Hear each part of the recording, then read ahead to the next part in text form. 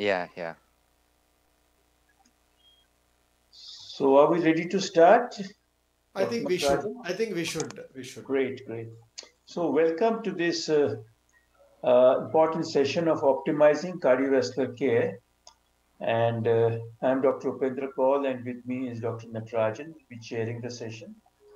And our first speaker is already here, and we welcome Dr. Greg C. Forno. He's going to speak on optimal initiation of guideline directed medical therapy for heart failure with reduced ejection fraction, what the unmet needs are, and how do we address them. Greg, it's all yours.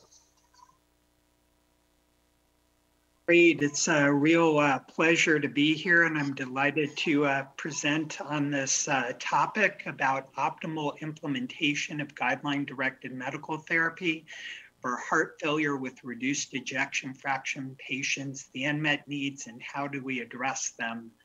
Heart failure is really common, costly, and deadly. You can see the statistics here from the United States, but really this is a global problem. Despite a number of treatment advances, we still, however, have eligible patients not treated with one or more of our mortality-reducing therapies, and thus are having hospitalizations and fatal events that could have been prevented with better implementation. In addition, we have additional therapies that have become available in ensuring that they're implemented consistently and to all eligible patients really can make a huge difference. This is data generated in the US looking at patients diagnosed with heart failure and their life expectancy median survival compared to the general population. And you can see even for patients 65 to 69, greater than 15 years loss of life concomitant with being diagnosed with heart failure. So these patients are really at substantial risk by their natural history. Now, fortunately, we have a number of evidence-based medications, guideline recommended, that have been shown in multiple randomized clinical trials to reduce not only cardiovascular mortality hospitalizations, but also all-cause mortality. The relative risk reductions in all-cause mortality are shown here. The number needed to treat standardized for 36 months, and most of these therapies also produce substantial reduction in hospitalizations, and these therapies are additive, incremental to each other. So therefore, we really have the tools that can markedly improve upon the natural history. But when we look at study after study in setting all really inpatient, outpatient, in a variety of healthcare systems, we see marked underutilization as well as marked underdosing of the medications relative to the clinical trials. This is from a recent US CHAMP HF registry that I've led. And you can see for therapies such as sacubitril/valsartan, aldosterone antagonists, marked treatment gaps with these therapies. And you can also see dosing that often patients are on much lower doses, even in the absence, contraindications or intolerance. And when we ask the question, how many patients were on 3 major therapies at that time at target dose, it was less than 1% of patients. So huge treatment gap. Now we know from our trials that these therapies are actually truly additive to each other, that adding one beneficial therapy to the other is not redundant, but is actually fully additive. And so as we look at the clinical trial evidence, that becomes evident. This is for the landmark beta blocker trials where there was high background use of ACE inhibitor ARBs, but yet an incremental 34 to 35% relative risk reduction in all-cause mortality. With aldosterone antagonists, although the Rawls trial was spironolactone, there was relatively low use of beta blockers. We see in the more recent emphasis HF and milder heart failure of Clarinone, a significant reduction in all-cause mortality with high ACE inhibitor, ARB, and beta blocker use. So the MRA is truly additive to background therapy. Now, with sacubitril/valsartan replacing an ACE inhibitor ARB, we see the addition of neprilysin inhibition giving us remarkable benefit on the primary composite for cardiovascular death and for all-cause mortality, despite very high use of beta blocker and MRA as background therapy. And you can see the very impressive p-values and numbers needed to treat. So by replacing an ACE inhibitor ARB with sacubitril/valsartan, we can further improve survival. In fact, for cardiovascular mortality compared to an ARB or ACE inhibitor, the addition of a neprilysin inhibition and use of sacubitril/valsartan doubles the benefit with regards to cardiovascular mortality. We see the benefits were uniform across heart failure with reduced ejection fraction and truly additive irrespective of background medical therapy. So this is truly a population-wide benefit for heart failure with reduced EF, and we could not identify any subgroup of patient better off being left on the ACE inhibitor or ARB.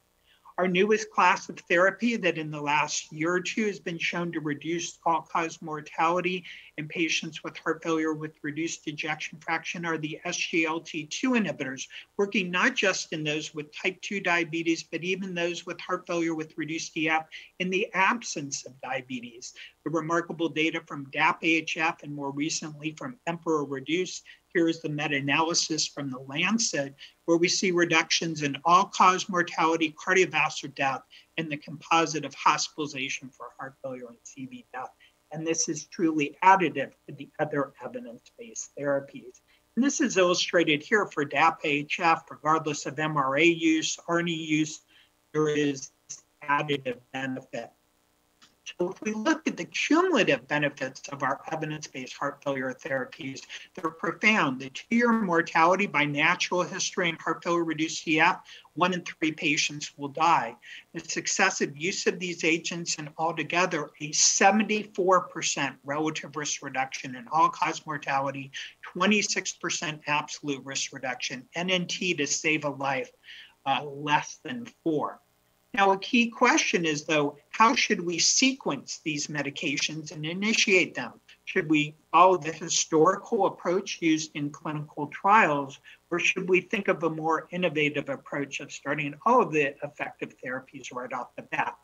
Now, this slide illustrates the downside of historical or vintage sequencing, starting off with an ACE inhibitor and up-titrating over time before then adding the beta blocker up titrating, then starting the MRA and up titrating, then and only then to switch to sacubitril/valsartan, and then and only then start the SGLT2 inhibitor. It means 24, 52 weeks will go by before we get to what we would define as optimal guideline-directed medical therapy.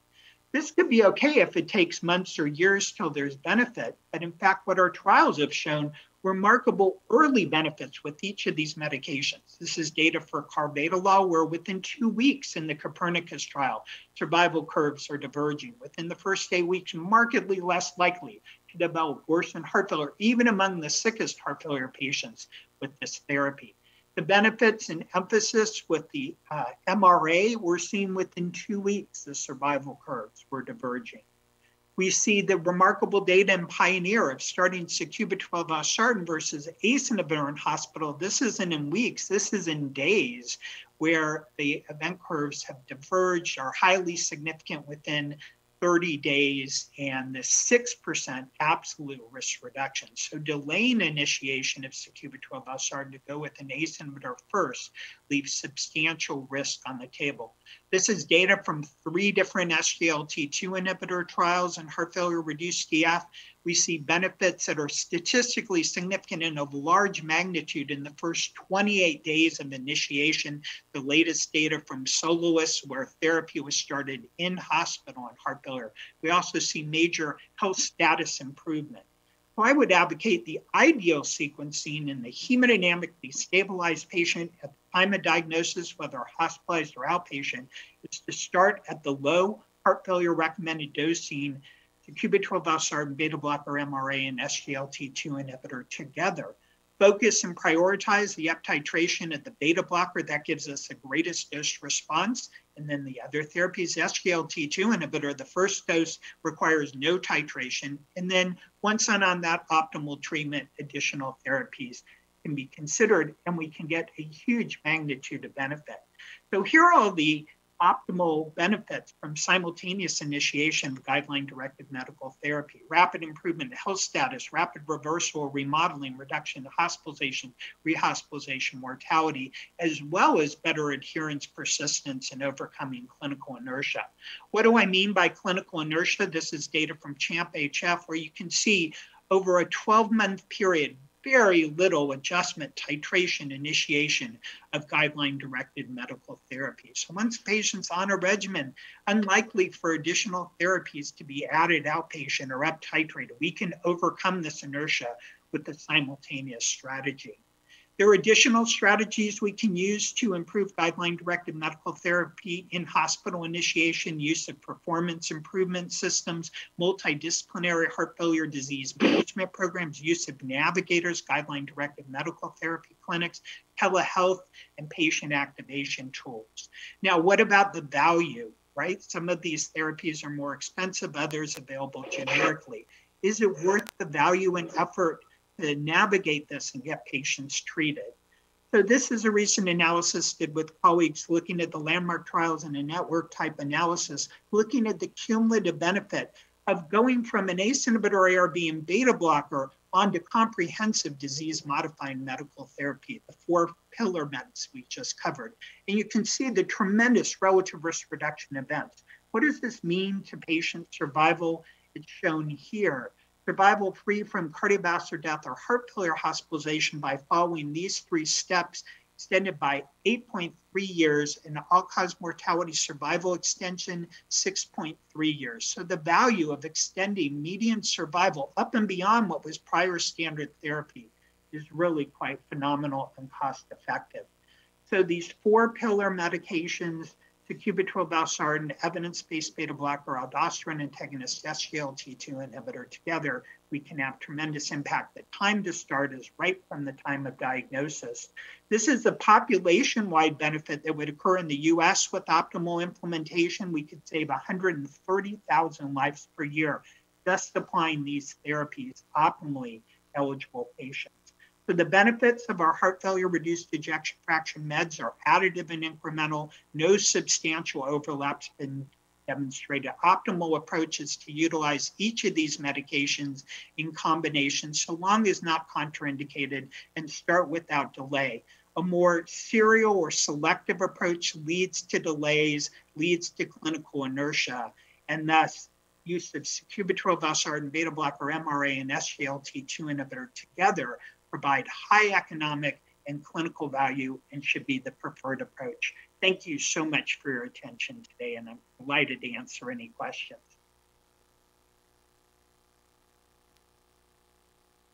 Thank you very much, Greg. It was wonderful and take-home message that start them early, start them together. Don't go sequential and don't waste, the very precious time of, first 3 to 4 weeks, because many patients, if you start inadequately in half the doses, hesitantly, come back within a couple of weeks, which is not only demoralizing for the patient, the physician, but also for the natural history of heart failure. Yes, he gets, he's not the same as he was at discharge. So I think that's very, very important. And do you find, Greg, any difficulty in, approaching this concept which you said in your concluding slide? What about the practicing cardiologists? Have they started using this practice, or they still go by the trial basis of paradigm heart failure, start another pill, then this thing, and then go like this? Yeah, so it's a great question. And most of my heart failure colleagues are utilizing this approach. From a pure medical standpoint, there are a number of advantages. Patients are less likely to have worsening. And sometimes as you start a med and that patient's, their heart failure is worsening, the patient believes, oh, it's due to the medication that's just been started rather than their underlying condition. So tolerability and adherence is really enhanced by this approach. There are some challenges for certain patients where there are formulary restrictions and access challenges and still cost barriers. So it is more the logistics that are the issues rather than the medical approach and managing the patients this way. And as we get these therapies started, many are complementary. You're less likely to get hyperkalemia, say with sacubitril valsartan with the MRA than with the ACE inhibitor. Less likely to get hyperkalemia with the SGLT2 inhibitors, less likely to need higher doses of loop diuretics. So there are a number of synergistic advantages in the management and simplification of the regimen that are very helpful. Why does ivabradine figure in your protocol? Yeah, so it's a great question. You know, current US guidelines and ESC guidelines give this a 2A recommendation. There was not in the SHIFT trial reduction in all-cause mortality, so would not view it as one of the prioritized medications. But for those where you've tried maximally tolerated beta blocker therapy and remain in sinus rhythm, heart rate above 70 is a reasonable addition to reduce hospitalization risk. But what's key there is you've really made a good attempt to initiate and maximize that beta blocker dose. We know some patients, though, that can't tolerate beta blockers, and in which case there's a very large benefit of the rabidine and the heart rate lowering. So it does have an important role, but it's not one of the foundational medications for heart failure with reduced EF. Yeah, Dr. Natarajan, we still have 2 minutes.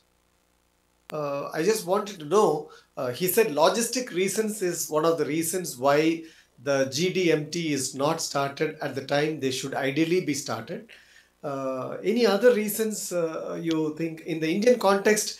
Cost is a concern. So you start the most essential of all drugs. Obviously, beta blockers are started in a large number of patients, even in the Indian context. But this one after the other, taking own sweet time, happens in a very slow fashion in the Indian context. One of the reasons is physician inertia also, and it is compounded by the patient's ability to afford the cost of medicines, because most of the medicines are actually out of pocket purchase of medicines. So in the Western context, why there is a delay apart from, you said logistic reasons, can you elaborate please? Yeah, thanks for that question and point. And I agree, it's not just patient inertia, right? It's the clinician inertia that's driving this. And a lot of it is the historical approach. Oh, at the time I trained, this is how we sequence medications. So I view the newer medications to be last added on. There are cost barriers, even patients who have prescription drug coverage, their co-payments may be high enough that that serves as a barrier. So there's a host of these issues that come into play. And sometimes even when the patient has prescription coverage, that physician has a reluctance given prior experience of patients having difficulty paying where they're reluctant to try again. So we really need a more systematic approach to overcome these barriers so patients can derive benefit. Because of course, you know, the health system is bearing the cost of these early rehospitalizations. And so, you know, from a value standpoint to society, you know, it would be worthwhile to facilitate access, even provide the medications free of charge, and still come out financially ahead. So we do need to overcome these true financial barriers and prioritize those medications that are going to best improve outcomes. There are other medications that are more expensive that are not reducing mortality that may be able to be stopped. Thank you. I think in the interest of time, let's move to my friend Sripal Bangalore from New York, who is going to talk about another very important subject of optimal duration of dual antiplatelet therapy in patients with acute coronary syndrome, especially focusing on impact of stent design and polymer composition. Sripal.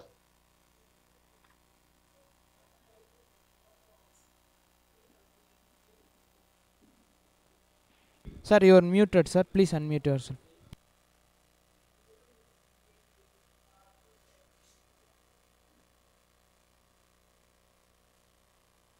Okay, can you hear me now? Yes, sir, very well.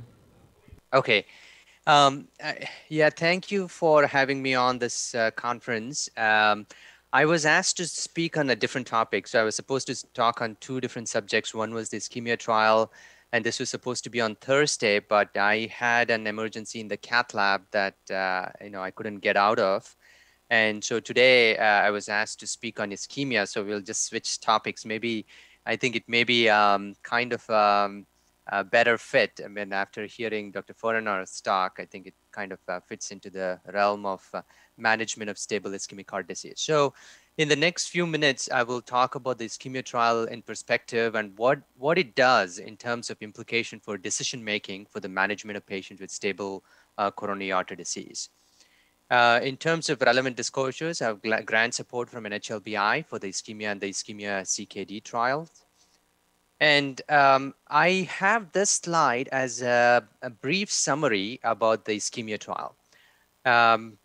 So I wanted to condense all of the information that we have been presenting over the last 1 year into one of the slides here. So in the ischemia trial, we randomized 5,179 patients, and they were randomized to either an invasive strategy of cardiac catheterization, along with optimal medical therapy, versus a conservative strategy we started with optimal medical therapy alone. So to put this in perspective with all of the trials so far, this is the largest treatment strategy trial of stable ischemic heart disease. So it's larger than combined Courage and Barry 2D trials together. So 5,179 patients. We enrolled a high-risk subset of patients. The entry criteria for the ischemia trial was patients should have at least moderate or severe ischemia on a stress test. And in fact, if you look at what did we achieve, at the end of the trial, 54% of the patient had core lab determined severe ischemia. And in fact, if you look at coronary CT, which a good proportion of these patients had, 76% of patients had multivessel coronary artery disease. And in fact, nearly half of them had proximal LAD disease on coronary CT. I mean, this is defined by 50% or greater stenosis. So we did manage to enroll a pretty high risk subgroup of patients. In the patients who underwent invasive strategy, 80% of them underwent revascularization. And the key thing to emphasize is 74% of this revascularization was by PCI, but we had a good proportion, 26% of patients underwent CABG. So again, there is some misconception that ischemia is a PCI trial, but I want to emphasize it was, we had 26% of patients who underwent CABG. In the conservative strategy, we had a median follow-up of around 4 years.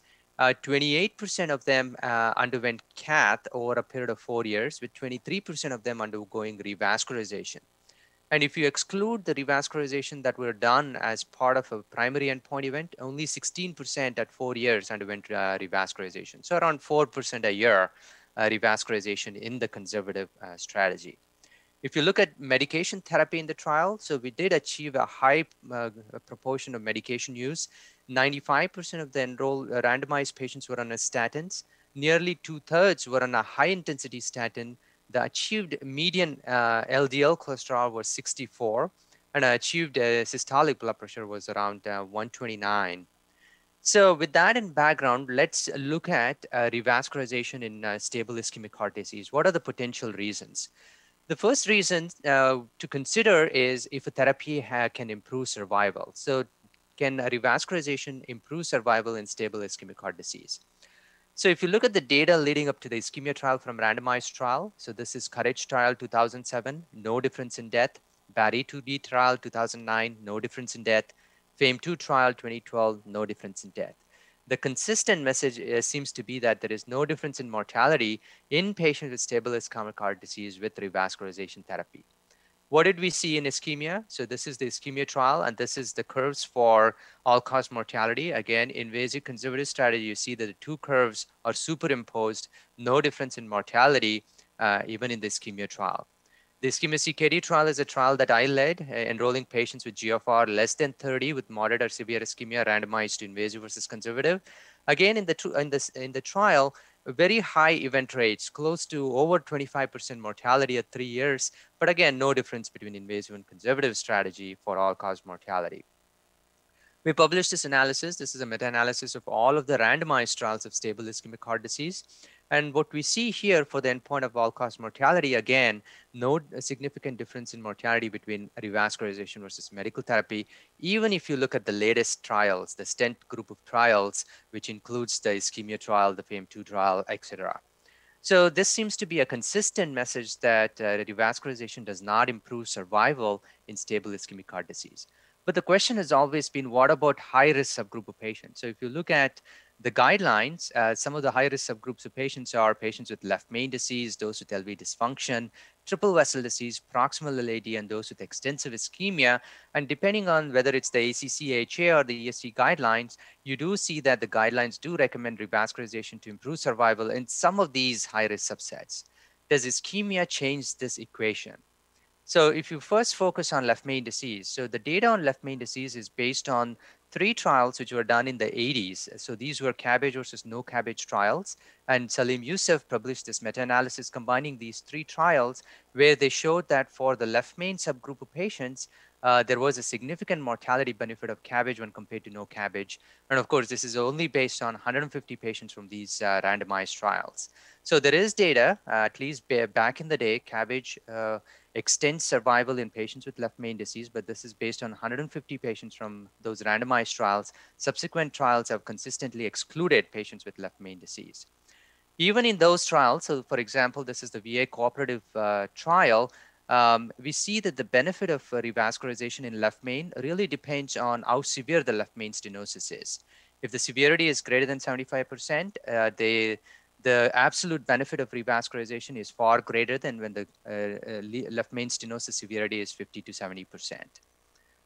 What about patients with LV dysfunction? So ischemia excluded patients with left main, also excluded patients with LV dysfunction. We have the stitch and the stitches data, CABG compared to medical therapy in patients with LV systolic dysfunction, significant mortality benefit of CABG when compared to medical therapy, a number needed to treat of only 14. So at least in these 2 subsets, left main and LV dysfunction, we see that there is data to support extension of survival with revascularization when compared to medical therapy alone.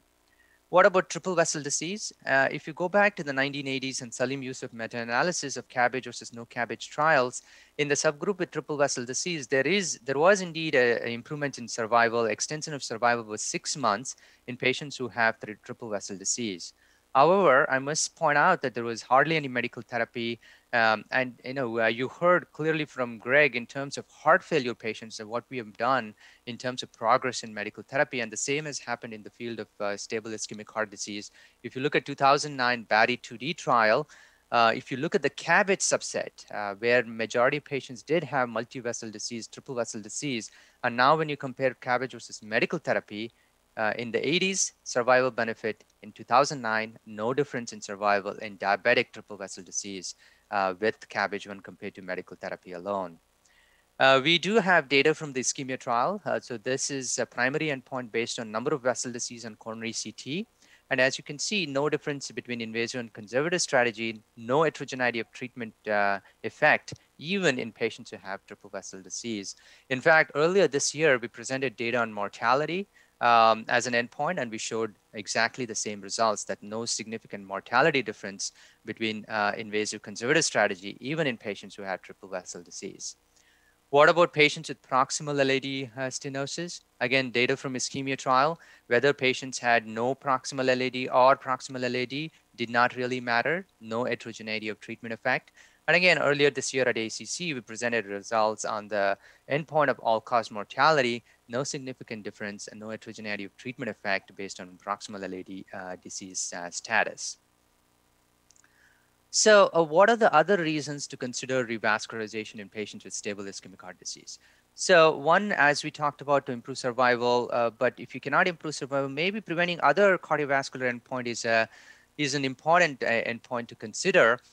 So this is data from ischemia trial looking at other endpoints. In ischemia, we showed that the invasive strategy was associated with significant increase in procedural MI. But if you look at spontaneous MI, there was a significant decrease, a 33% reduction in spontaneous MI with invasive strategy when compared to conservative strategy. So we published, Bernie Chapman is the lead author. We published the MI endpoint in Circulation last week, where we showed that spontaneous MI was more closely related to subsequent cardiovascular mortality when compared to procedural MI. So now if you look at overall all of the trials, this is data from a meta-analysis that we published looking at the endpoint of myocardial infarction. And what we see is in the more recent trials, the stent trials, there is an 11% decrease in myocardial infarction with revascularization when compared to medical therapy alone. And in fact, in this same meta-analysis, what we have shown is if you look at the data from all of these randomized trials, revascularization increases procedural MI, it significantly reduces spontaneous MI, significantly reduces unstable angina, and no difference in other endpoints. So we do see that revascularization does have a benefit at reducing other cardiovascular events. And finally, one of the other reasons to consider revascularization to improve quality of life. So this is the data from the ischemia trial looking at quality of life. The red ones is for invasive, the blue is for the conservative strategy. What we showed in ischemia trial is there is the sustained and durable improvement in quality of life with revascularization with invasive strategy when compared to conservative strategy. The difference when you look at Courage and Barry 2D is that in ischemia, this difference was long lasting up to 48 months of follow-up. So in Courage, as you know, the difference between revascularization and medical therapy, quality of life outcomes waned off after 3 years. In Barry 2D, there was no significant difference after 1 year with PCI when compared to medical therapy alone. The difference here is, of course, that this is using the best available technology, second generation regulating stents, cabbage in select patients, optimizing PCI using FFR, and of course, added on to guideline directed medical therapy. So if you were to put sum everything together, so this is data from all of the randomized trials, close to 15,000 patients with stable ischemic heart disease. So it's important to recognize that these results do not apply. Most of the patients enrolled in these trials had an almost preserved EF, 35% or greater EF. They were tended to be less symptomatic, CCS class 1 or 2. In all trials excluded patients with significant left main disease. In these trials, if the patients were randomized to routine revascularization, 71% underwent PCI, 16% underwent cabbage, and 12%, even though they were randomized to revascularization, underwent medical therapy alone for various reasons, including not having obstructive disease. If you choose a strategy of initial medical therapy, over a period of 4 years, a third of them cross over and have revascularization. So just to summarize, so data from 65,000 patients you follow from randomized trials of routine revascularization versus initial medical therapy suggests that 1 in 3 patients in the initial medical therapy will undergo revascularization over 4.5 years of follow-up. There is similar survival between the two groups. Revascularization reduces non-procedural MI, unstable angina. There is a greater freedom from angina, but this is at the cost of increased procedural MI. So if you look at patients, revascularization to improve survival in a high-risk subgroup of patients, we do have data to improve survival in left main disease and LV dysfunction, but not in these other subgroups of patients, which we have considered it as a high risk, triple vessel peroxide AD and extensive ischemia. And so some of the other reasons to consider revascularization are a durable benefit at reducing angina-related quality of life and reduction in spontaneous MI. And I think what ischemia does is emphasizing the need for a good patient-physician discussion, and patient preference really matters. Thank you for your attention. Thank you very much, Sripal, and for re-emphasizing the importance of optimal medical treatment in stable ischemic heart disease. And if the goal is survival, if the goal is reduction in MIs, it really doesn't make any difference. And quality of life depends from the person to person, and not too much of a tremendous difference. But where do you stop? Which patient of stable angina do you investigate? Why should we be investigating them? Where should we be doing angiograms? Yeah. Yeah, so I think that's a great question. I mean, as you know, you were one of the country leaders for the ischemia trial, and India did great in enrolling patients for the trial, for both the trials, ischemia and ischemia CKD. So ischemia was not designed to answer what should be the workup for patients with coronary artery disease. So my take on this is the following. So if you have a patient where the symptoms are classic and it's stable coronary artery disease, it really depends on what the patient wants to do. So you can give both option of either you want to do an invasive strategy or try medical therapy first. I've had patients like who are avid bikers and like, they want to run marathons, etc. And even if it is a class two symptoms, they don't like it. And in such patients, if they're very symptomatic and they choose invasive strategy, I skip everything. I say, okay, let's just do cath and revascularization if that is what they want. Other patients, if they want to try medical therapy, then the question is, what do we do next? I mean, I am slightly biased towards saying anatomic definition is better. So coronary CT would be my preferred approach, mainly because also in the ischemia trial, what we saw was even though patients had moderate to severe ischemia, 20% did not have obstructive disease, and in 10% of them, there was left main disease. So if you, for such a patient, if you just throw in medical therapy, you may be over treating these 20% who have no coronary artery disease. So I think establishing a diagnosis is important. And of course, I do think that stress testing has a role. And in a way, I do like the nice guidelines as to, if you're diagnosing it, maybe CCTA first may be a better approach.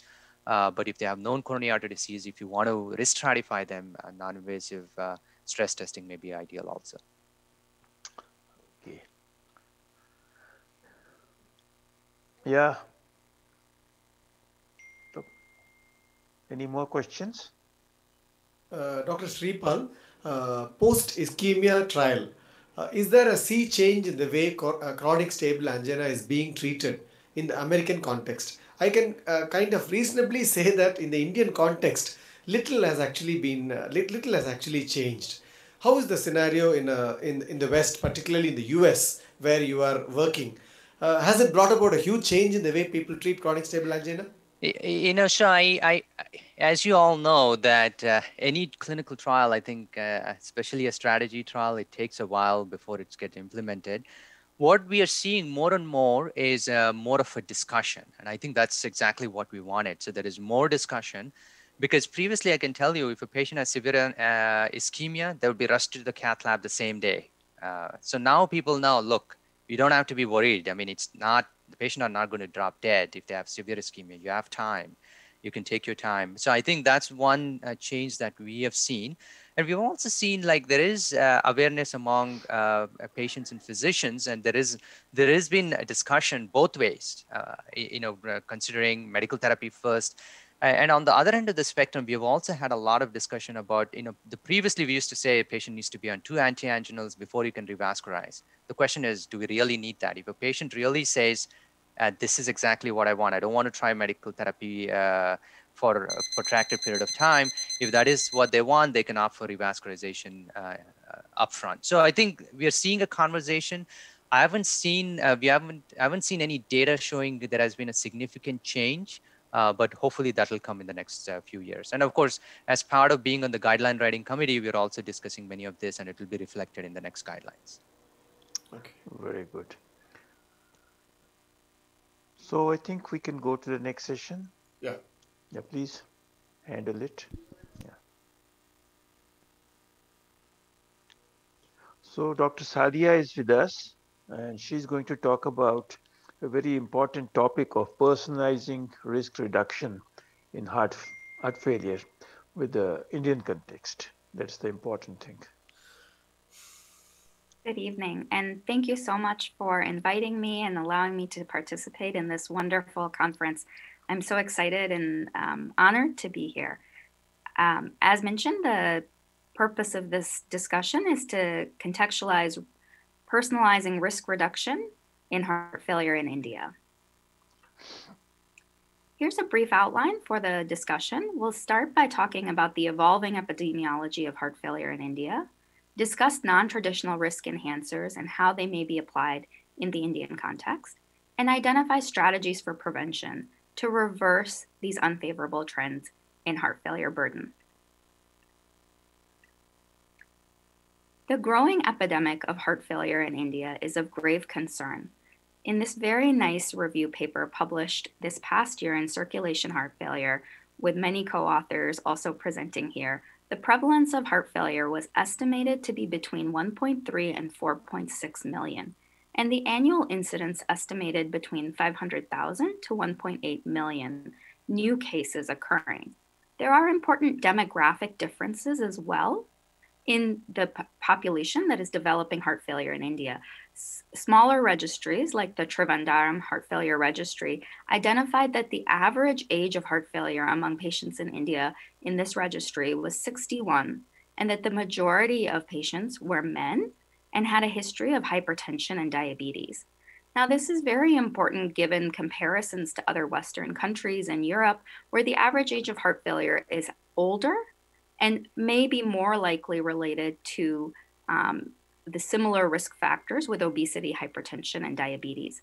Ischemic heart disease accounted for a large proportion of heart failure cases, over 72%, and 45% of individuals had an ejection fraction less than 35%.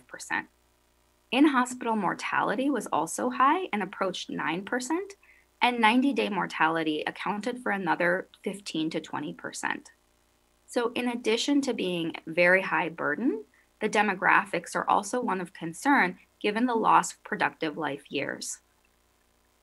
Now, why is this happening? What are the risk factors that we need to think about when we think about the changing epidemiology? There are many epidemiologic transitions that are also happening during this time. We know that the mean age of the population is increasing, and life expectancy has increased dramatically in the last 2 decades. While that's a very positive thing, we know that this may contribute to a greater burden of heart failure as the population ages. Concurrently, rates of obesity, severe obesity, and especially visceral adiposity are increasing. And in parallel, rates of diabetes and coronary heart disease are increasing. These are primary risk factors for heart failure and may be contributing to the growing burden. To really contextualize what the problem is, national surveillance strategies are needed. And this very wonderful paper outlines the design and rationale for the National Heart Failure Registry in India, and will seek to follow more than 10,000 patients who are identified and hospitalized with heart failure throughout India. In addition to knowing that the demographics may be different, they may be different across areas in India. And one of the big questions is, are we seeing a growing burden of heart failure with preserved ejection fraction given the cardiometabolic risk, or more heart failure with reduced ejection fraction following ischemic heart disease? These centers are participating across India and will identify patients who are eligible with clinical heart failure, recruit, identify baseline data, and follow for up to 1 year to be able to identify what are the main risk factors, not only for the initial hospitalization for heart failure, but prognosis following that. While we have excellent strategies for guideline-directed medical therapy that can be optimized for heart failure with reduced ejection fraction, we lack such strategies for heart failure with preserved ejection fraction, and it's important to understand the demographic and the type of heart failure that we're seeing. In addition, unfortunately, in the midst of the COVID-19 pandemic, we are also seeing growing rates of heart failure related to this infection, as well as survival following the infection. One core aspect of this may be the overlapping features in pathophysiology that have been observed between heart failure and COVID-19, and the central role of inflammation in both of these conditions. In addition, similar demographics, such as older age, prevalence of obesity and diabetes that are associated with greater severity of infection may also be driving future burden of heart failure. In the midst of a growing epidemic of heart failure in the pandemic, we may be seeing growing rates of both heart failure with preserved ejection fraction and reduced ejection fraction following the pandemic. If we take a step back and think about how to approach this problem, we know that symptomatic heart failure, identifying people once they come into the hospital, is really just the tip of the iceberg in a minority of patients. And what's below the surface is really identifying and shifting our focus to prevention of heart failure. And in order to be able to successfully do this, I propose that we need to think about 3 important topics: identification of risk-enhanced populations, Who is at greatest risk and who do we need to identify to target for prevention? How do we approach this in a risk-based precision approach for prevention? And what are the implementation of effective therapies that are then needed once we identify who is at risk to prevent progression to symptomatic heart failure? If we look at the stages of heart failure in this very nice diagram that the American College of Cardiology and American Heart Association identified back in 2013, one of the reasons I really like this schematic is it helps to identify the entire spectrum and starts really at the beginning where stage 0 is where we ideally want the majority of the population to be, where there are no risk factors, progressing to stage A for having risk factors like obesity, diabetes, hypertension, but no structural heart disease. Stage B, the presence of structural heart disease like left ventricular hypertrophy, but no signs or symptoms. And these are the individuals that we're really speaking about who are at greatest risk for heart failure that we need to better classify and identify before they shift into stages C and D with symptomatic heart failure. Now, there may be a point of no return when somebody is hospitalized given the neurohormonal alterations that occur, and especially in heart failure with preserved ejection fraction, for which we have no therapies that prolong survival or modify disease, prevention is of utmost importance. So how do we think about identifying risk? It's very common to think about diabetes, hypertension, obesity. We know these are key drivers for heart failure. But in the US, in one of our publications, we recently identified that over 50% of heart failure is not attributed to these traditional risk factors. So what are the non-traditional risk enhancers that we really need to be thinking about? Now, this diagram really outlines in a very comprehensive manner what a complex syndrome heart failure is. And that's part of the challenge. We've identified a syndrome based on symptoms of volume overload and congestion, but the underlying pathobiology may be very different from one patient who has rheumatic heart disease and develops heart failure, to another who has hypertrophic cardiomyopathy and develops heart failure, to another who has an MI and develops heart failure following that ischemic insult. On the leftmost side of the screen are input factors, lifestyle factors, other epigenetic factors, economic and social factors, cultural factors, and healthcare context factors in terms of resources. And we know that all of these inputs are related to the core risk factors that we think of, both traditional and infectious, as well as non-traditional risk factors that ultimately lead to structural changes and subsequently symptoms of heart failure. I propose that what we really need to focus on are earlier in this upstream focus where we are identifying what the risk factors are and acting upon them so that we don't see development of LV hypertrophy, diastolic dysfunction, and systolic dysfunction. In order to do this, we need to understand what the key risk enhancers are. And we know that many end organ conditions like fatty liver disease, COPD, chronic kidney disease, which are highly prevalent, also contribute to heart failure risk. Inflammatory conditions and infectious conditions like HIV and COVID-19 are emerging as important risk factors. And adverse pregnancy outcomes in women are a key risk factor that are emerging as an important identifier of risk early in the life course.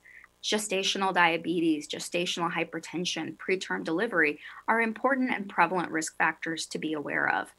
So we'll go through a couple of papers that identify the risk of heart failure associated with these risk enhancers. Now, in the UK Biobank, about 200,000 women were enrolled between the ages of 40 and 69 and were asked about their pregnancy and reproductive history. And shown in this first graph are the differences in hypertension in midlife based on a history of hypertensive disorder of pregnancy or gestational hypertension. And you can see in the red bar that the prevalence of hypertension was far higher in midlife for those women who had had a pregnancy complication of gestational hypertension. And on the right panel, we see that this was associated with an increased risk not only of heart failure, but also coronary artery disease, aortic stenosis, and mitral regurgitation. If we look at renal disease and look at EGFR and UACR especially, this very nice study from the Chronic Renal Insufficiency Cohort, or CRIC study in the US, showed that in over 3,000 participants who had renal insufficiency related to diabetes, hypertension, or other findings, had a very high rate of incident heart failure. And the primary subtype of heart failure was heart failure with preserved ejection fraction compared with heart failure with reduced ejection fraction. And what they showed in this graph is that with lower eGFR, higher UACR, and a combination of low eGFR and high UACR, there were higher rates of incident heart failure over the study period. In terms of lung disease, this is another major risk factor, and often we see the co-occurrence of chronic lung disease as well as heart failure. We spoke briefly about COVID-19 and upper respiratory infections, but what about early signs of lung impairment? We know that there are many factors that can contribute to impaired lung health, even in the absence of COPD and severe restrictive disease or ILD. Early signs of lung disease can contribute to risk of cardiovascular events as well. In this study, in the coronary artery risk development in young adults study, they assessed the lung function with spirometry in over 5,000 young white and Black adults aged 18 to 30 years. And then they looked over the next 30 years to identify the risk of cardiovascular events. And what they identified was that baseline lung function was associated with incident heart failure, but not coronary artery disease. And they looked at this at 2 time points over the study period, at the baseline study, as well as 10 years after, and had repeated measurements of spirometry to look at how lung function changed, and identified that lung function declined for all individuals over this time period, but that incident heart failure was identified even in the absence of severe restrictive or obstructive disease. Now, this can be important related to tobacco exposure, but only 20% of those with impaired lung health had tobacco exposure, which makes us wonder if there are other key contributors like air pollution that can be subsequently leading to inflammatory pathways and increasing the risk of heart failure. So how do we put all of this together to identify strategies for the prevention of heart failure? I think we need to look at this in a 3-way approach. First, multivariable risk scoring methods so we can quantify and identify who is at greatest risk. Second, using biomarkers as potentially sequential screening once we've identified who's at risk to reclassify and personalize that risk. And finally, optimization of guideline-directed medical therapy for prevention. We speak about guideline-directed medical therapy once an individual has systolic dysfunction, and I propose that we need to shift that formula upstream. We recently published the 10-year risk equations for incident heart failure in a general population after pooling data from over 23,000 adults in the United States across the United States, shown here in the various cities. And what we identified was that there were key risk factors that were associated with heart failure when integrated in a risk calculator available here at pcphf.org. We could identify reliably the risk of developing heart failure over the next 10 years. Our risk calculator did not identify subtypes of heart failure, such as HFpEF versus HFrEF, but created an overall staging system to identify who may be at risk for heart failure for further testing, like biomarkers and ultrasound and MRI. Thinking about a biomarker-based approach or a strategy trial, data from the STOP-HF study were really one of the earliest studies of this kind to say we need to use risk factors or risk scores to identify who may be at risk, and then propose an algorithm whereby everybody gets a screening BNP. We already utilize things like lipid panels and glucose or HbA1c to screen. We should be thinking about whether BNP can be included in that screening algorithm as well, given the morbidity and mortality related to heart failure. Now, in this study, what they did was randomize individuals to either this screening approach, and then those who had a BNP over 50, they recommended further guideline-directed medical therapy like ACE inhibitors and beta blockers, compared with those who received usual primary care. And what they saw were those individuals in the intervention had a lower incidence of systolic and diastolic dysfunction as well as incident heart failure. Pontiac HF was another study done in Europe where they applied a similar type of algorithm, but here they used NT-proBNP and identified who the patients were that had an elevated NT-proBNP and then randomized them to usual care versus intervention with, again, focusing on ACE inhibitors and other therapies, and identified a lower risk of incident heart failure in this small population. Both of these were smaller studies done in single countries and need to be externally validated, but identify this new approach and strategy to identifying risk and treating those at highest risk. Another thing that we need to think about when we personalize risk is what are the genetic contributors that may be identifying increased risk of heart failure. Now, the MYBPC3 variant has been associated with hypertrophic cardiomyopathy in multiple studies, but one of the most interesting variants is this 25 base pair deletion that has been reported to be fairly common in the Indian population and estimated to be about 4%. In this really very sophisticated paper in Nature Genetics, the authors looked at 6 different populations across South Asia and consistently identified a high prevalence, about 4 to 6%, and an odds ratio that ranged from 2 to 13 for incident heart failure. This study has also been replicated in South Asians living in the United States and identified another variant similarly on the MYBPC3 gene that may be contributing to heart failure risk. Given how common this variant is, it's unclear how penetrant it is, but may be a way to screen populations for those at greater risk or maybe more vulnerable because of this variant. I propose what we really need to think about is not just a single size fits all approach in heart failure risk or treatment. Thinking about approaches with multi-level omics or a liquid biopsy as inspired by our oncology colleagues, we have a lot to learn for how to classify individuals, utilize quantitative multimodality imaging, exercise-based phenotyping for people who we would identify based on their response to exertion, and machine learning and artificial intelligence to really better phenotype and identify discrete groups that may benefit from differential therapy and follow-up. All of this is really now predicated on the excitement and enthusiasm around a specific therapy, SGLT2 inhibitors. In this meta-analysis that of course now is outdated, the authors pooled participants from the EMPA-REG, CANVAS, and DECLARE-TIMI trials and identified a similar risk reduction for heart failure in those with a history and without a history of heart failure, with a robust hazard ratio of 0.7. Similarly, we now have data from patients with CKD and HFrEF who don't even have diabetes. And excitingly, these drugs are really beneficial, not just because of their benefit on glucose lowering, but natriuresis and inflammation.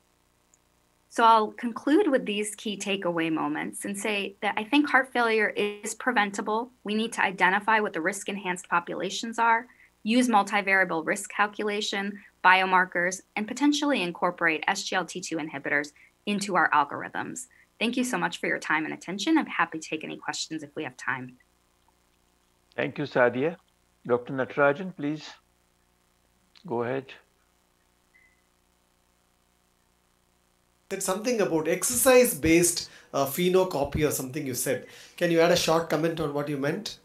Absolutely. One of the things that we have found very challenging is identifying risk in patients who may have exercise impaired symptoms, but do not yet have congestion or volume overload.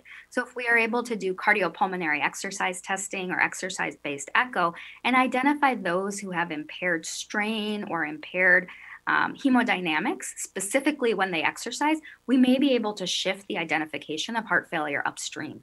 Thank you. So that was a very excellent talk, exhaustively covering a very important topic about reducing the risk reduction, particularly. Actually, your talk was not just Indian context, it was in the global context as well. Thank you very much for that excellent talk. And Dr. Kaul, you want to add some more points? No, I think it was a very, good and informative talk covering almost all the aspects. And I only hope that we should be able to even partly practice this. Thank you, Sadia. Absolutely. Thank you. Thank you. So carry on. Dr. Natarajan for the Neha is there. Yes. So the last talk will be by Dr. Neha, who will speak on inflammatory heart disease, why a cardiologist should be concerned. Looking forward to your talk, Dr. Neha.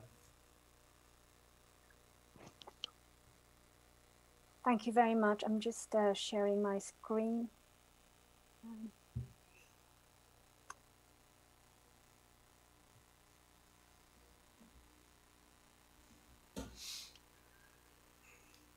There's a problem with my screen share.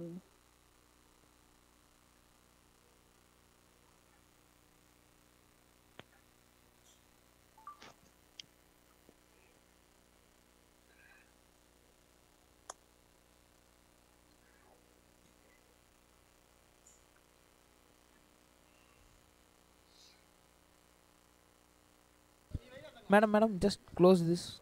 Ah, yes, ma'am. Put on slideshow, ma'am, please. Yeah. Is that visible? Yes, ma'am. Yes, ma'am. Very much, very much. Thank you very much for that kind introduction. So without much ado, if I may start.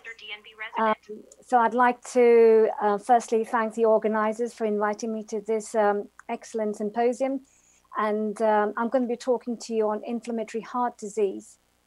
And the reason why I chose this topic was because over the past many years, cardiologists have mainly been focused on treatment strategies of prevention and treatment of ischemic heart disease.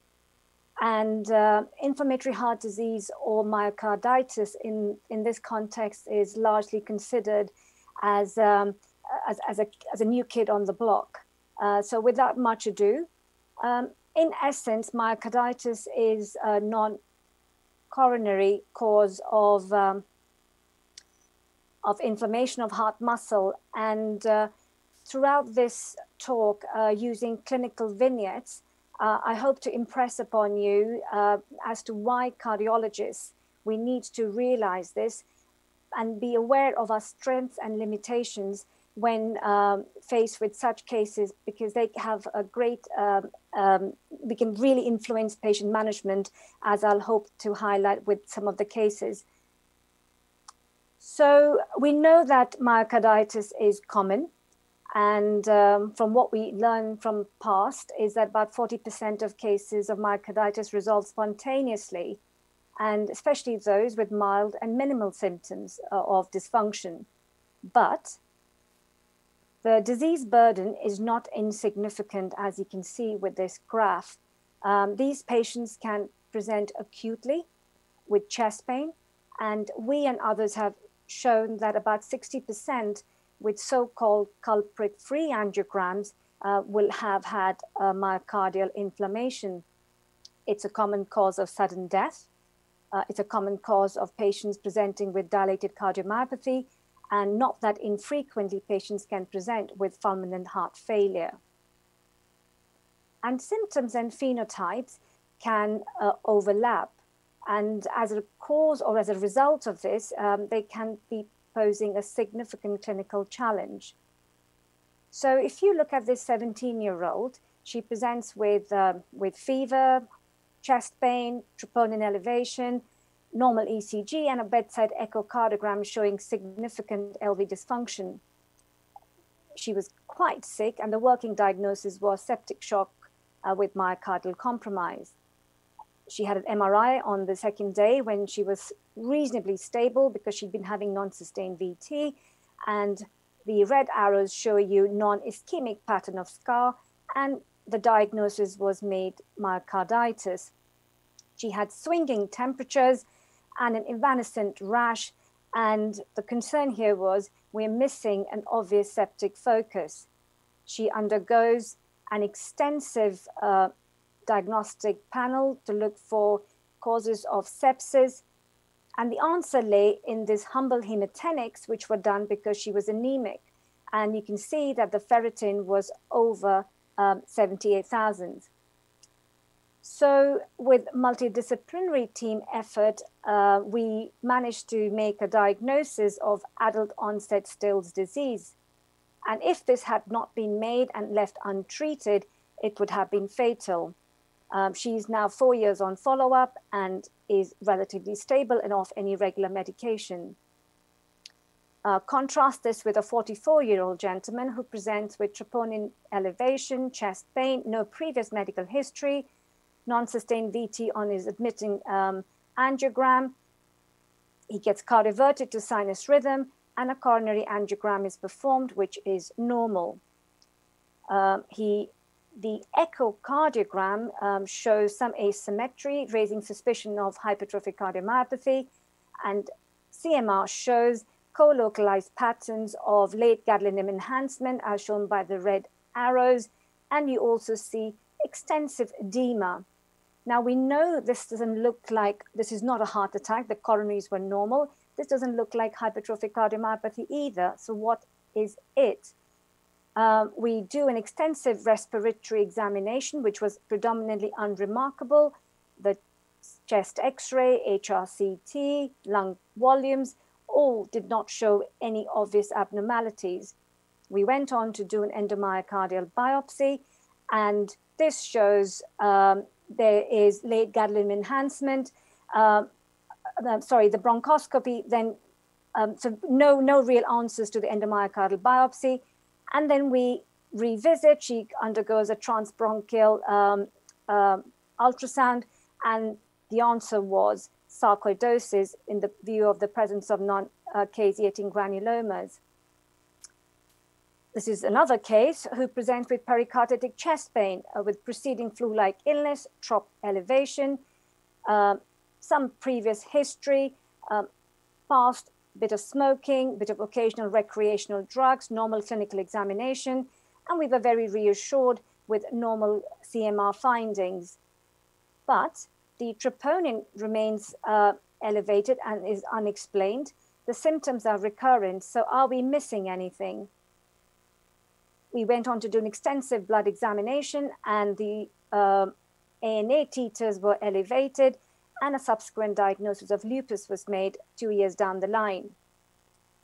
So I hope I've convinced you that myocarditis by itself is not a diagnosis, and it's important to look for causes. Just like one would approach, for example, heart failure, you need to look for the cause of heart failure. With myocarditis too, you need to know what is causing myocarditis, just like you would do with fever. This is one such table. It's not exhaustive by any means, but it's just something to trigger thought process. And this is the approach that is recommended to try and look for infective, immune-mediated, or toxic causes of myocardial inflammation. So if we move on to diagnosis, the key to making a diagnosis of myocarditis is having a clinical suspicion. And it's perhaps the most important thing that as clinicians we need to consider. Routine tests have little or no sensitivity or specificity for myocarditis. Troponin elevation is what commonly triggers involvement of cardiologists, and it's important that we embrace this opportunity to make a difference to the outcome of the patient group, as shown by the examples of the case studies previously. One has to also recognize that troponin rise does not equate with acute coronary syndrome, and it's a message that as cardiologists we need to be aware of. Troponin release is sensitive to detect even a small amount of myocardial injury, but not the underlying reason for it. ECG has very limited diagnostic value. An echocardiogram is easily available, but it's not sensitive or specific to inflammation. CMR, on the other hand, has revolutionized the way we approach or understand the concept or this phenotype of myocardial inflammation. As with everything, interpretation of CMR is also very dependent on the clinical context and can aid you with understanding the function, morphology, and pattern of injury that you might see on these scans. In an appropriate context, the pattern of late gadolinium enhancement can reasonably help you understand the disease or the etiology. However, if we were to just rely on the findings that we see on CMR scan, it may not be true in all occasions. So here are 3 case examples of 3 patients presenting with myocarditis, not too dissimilar from each other. But how do you know what will happen to each of them? And as you may be surprised by the fact, the first patient recovered completely. The second went on to develop heart failure, and the third died within 2 days of presentation. Can endomyocardial biopsy help? It's a gold standard and has been strongly endorsed by guidelines. But myocarditis, as you know, can be patchy. And in this very well-quoted study, you see that the sensitivity was about 82% only if you took 17 biopsy specimens. It's a bit difficult to do that in a sick and live patient. This is a 44-year-old nurse who presented with no previous history, but with chest pain and a significant troponin T elevation. The coronaries were normal. Peripheral blood screen did not allude to any obvious etiology. She had an echo which showed severe LV dysfunction, confirmed again on CMR scan. And the various parametric imaging using cardiac MRI shows that there is inflammation. But it didn't tell us what is causing this inflammation. So we went on to do an endomyocardial biopsy, and that just shows lymphocytic myocarditis. Again, we do not know what triggered or what caused her to have this episode of lymphocytic myocarditis. So she gets treated with heart failure medication. She gets an empirical treatment with a short course of steroids, and she recovers in about 6 months. So the question that is being asked is, will she relapse? And which markers do we use for follow-up? The answers to these questions are not clear. We don't know if this is a viral trigger. Is this an autoimmune process? Is this a viral infection which is triggering an autoimmune process? Is there underlying genetic susceptibility? So all these questions answers need to be found to them. This was a 17-year-old male we saw in 2010 when he presented with chest pain. The ECG showed inferior ST elevation. The TROP was positive. He was too young, and coronary disease was very unlikely. He was also febrile. There was a bit of history of previous viral infection. So the working diagnosis was likely viral myocarditis. The CMR scan done on the second day of admission shows extensive circumferential edema, again, making us fairly reassured that this was myocarditis. 2 months later, he has a follow-up scan. The edema gets better. We are functionally and clinically reassured that he's stable. And he's been under follow-up, and 7 years later, we still see persistent scar, as pointed by the white arrows, which was the same pattern that was there even on day 2. The history was revisited again, and this time we went on to do a genetic panel, and we found that he had a desmoplaskin mutation. So is this somebody who has an inherent predisposition to develop a viral myocarditis, or was this presentation 7 years ago part of a spectrum of his inherited cardiomyopathy? And we know that this may be relevant because we know that desmosomes are an integral part of the disease spectrum, that we are understanding the different mechanisms of injury pattern in patients with arrhythmogenic cardiomyopathy. If you look at ARVC, hot phases in this disease condition are being increasingly appreciated. So therefore, if we were to conclude our approach to looking for etiology in patients with myocarditis, in addition to infections, immune-mediated toxic causes, hot phases of inherited heart disease also need to be considered. So if I begin to try and conclude, myocarditis can present with multiple clinical presentations, and the etiology needs to be considered in the clinical context. Clinicians, primarily cardiologists, need to have a high index of clinical suspicion. Troponin rise, normal coronaries is no longer an acceptable discharge diagnosis, and hot phases of inherited cardiac disease may present as myocarditis. So it is important that we develop a multidisciplinary approach with cardiologists at the heart of this diagnostic strategy, and this is the kind of flow algorithm that we have at our center. And with that, I'd like to thank you for the time, and thank all my team who've helped us put this program forward. and to the faculty for allowing me to present this data to you today.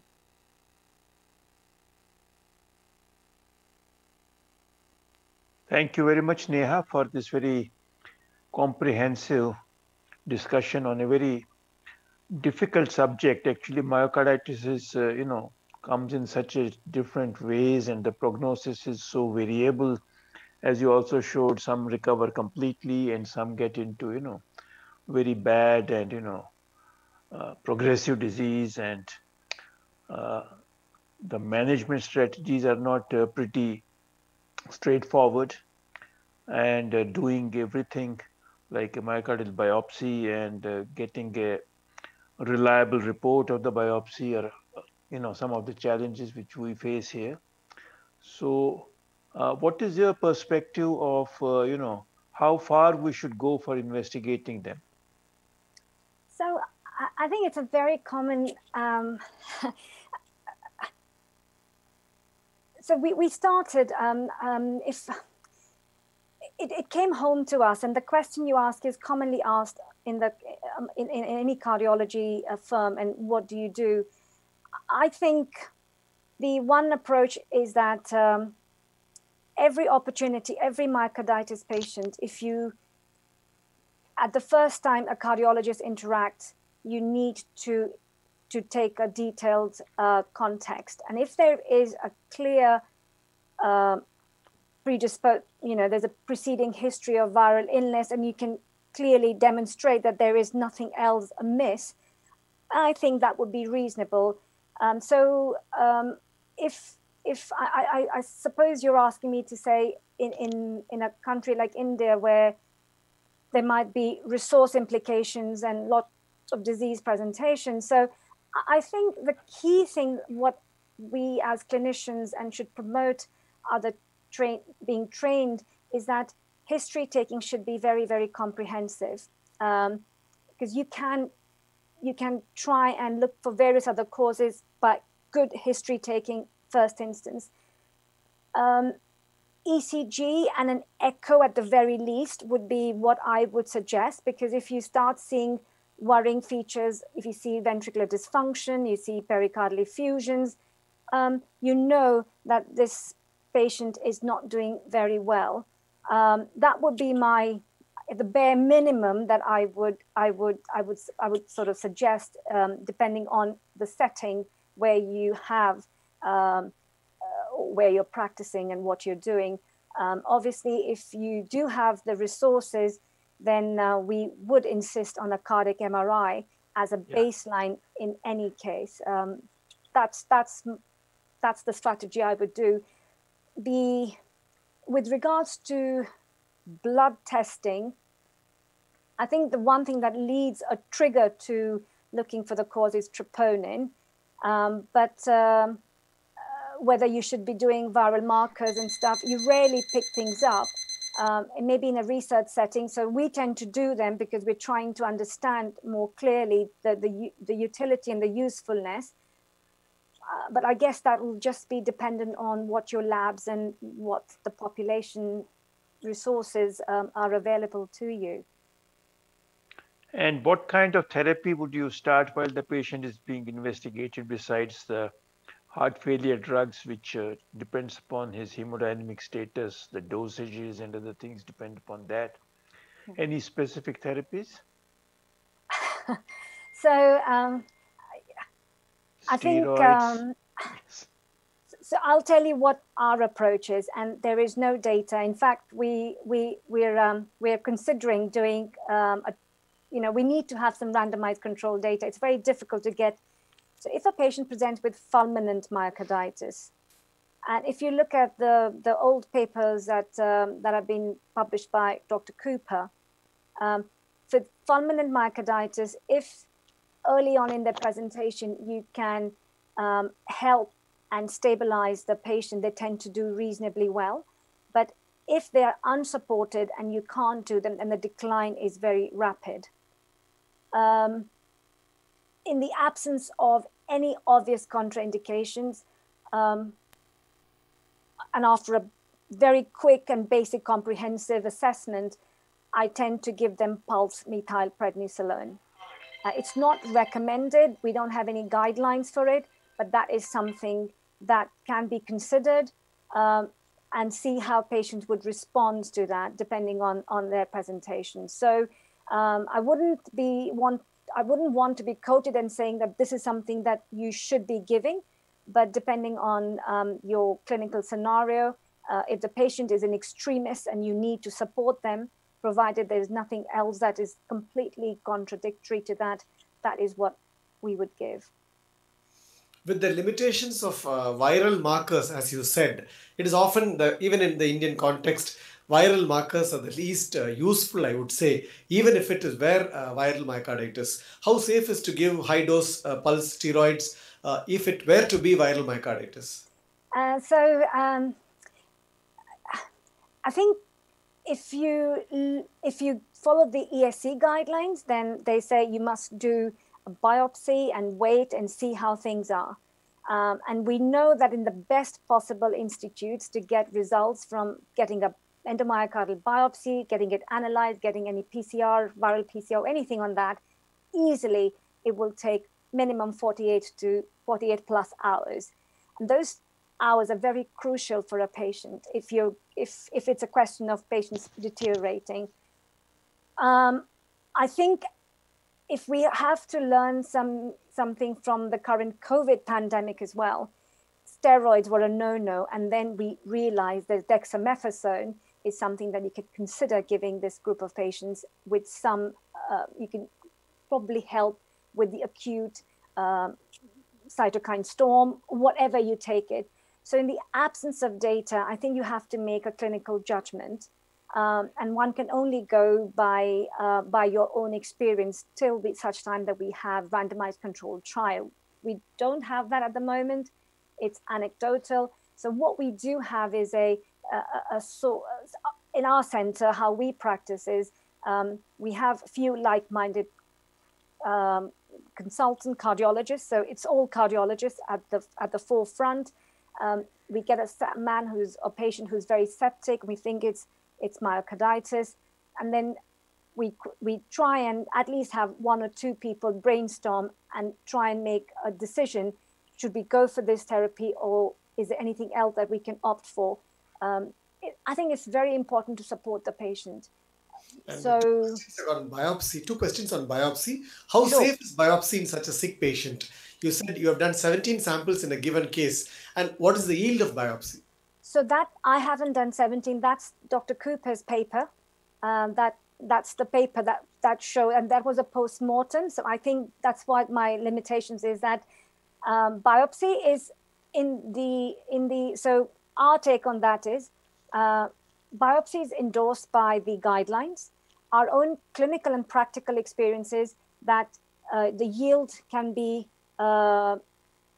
pretty difficult or limited when you have to approach such a patient. With regards to safety, of course, you've got to see how experienced you are and what other support mechanisms you have. It's no good just doing a biopsy if you don't have the support of the pathology staff to go and report it.